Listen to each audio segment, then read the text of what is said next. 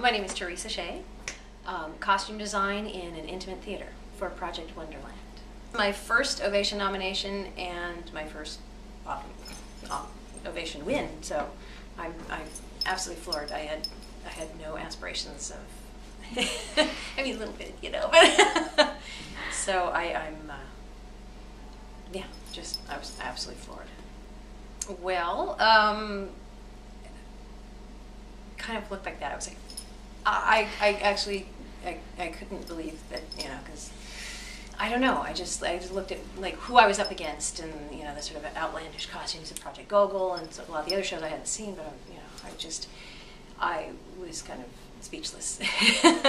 And when I got up there to, although I had just said to my boyfriend sitting next to me a little while before, it would be kind of cool if I walked up there because the back of the outfit looks really fabulous. So if I have to walk up there, it's nice.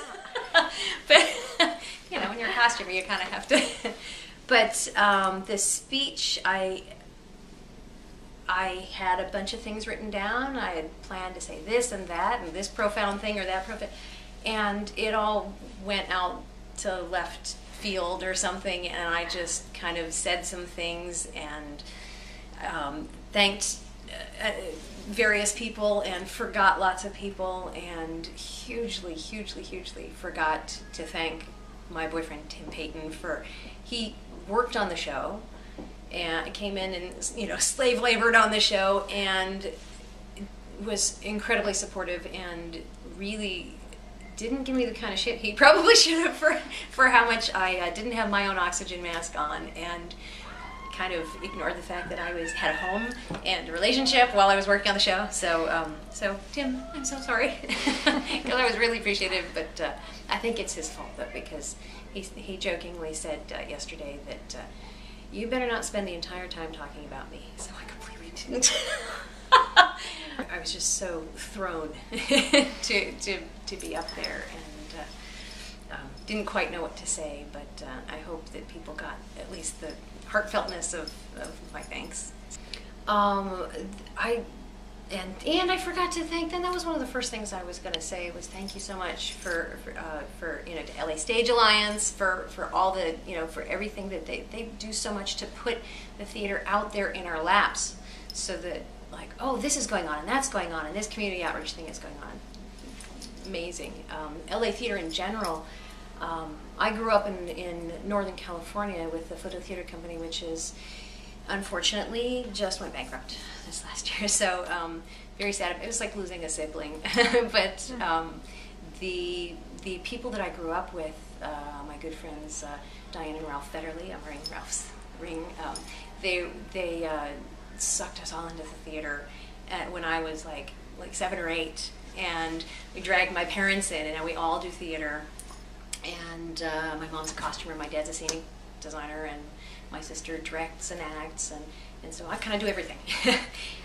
But they really, the kind of theater we were creating with them was magic. It was amazing, and it took a long time for me to kind of find my way into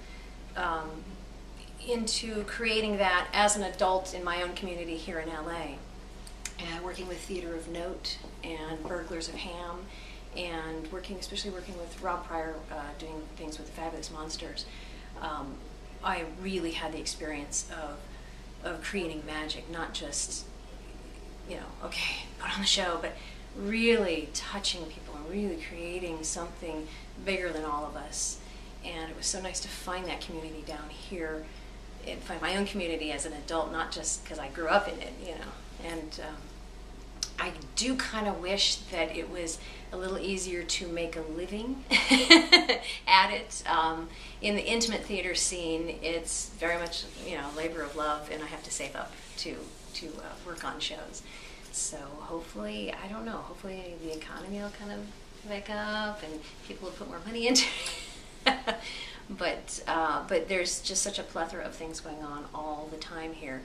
And I gotta say, it's really convenient to go, oh, I need some toupee tape. Oh, it's 2 blocks away. Because when I'm in other cities, I got spoiled in LA, because you're next to all the things that you need. So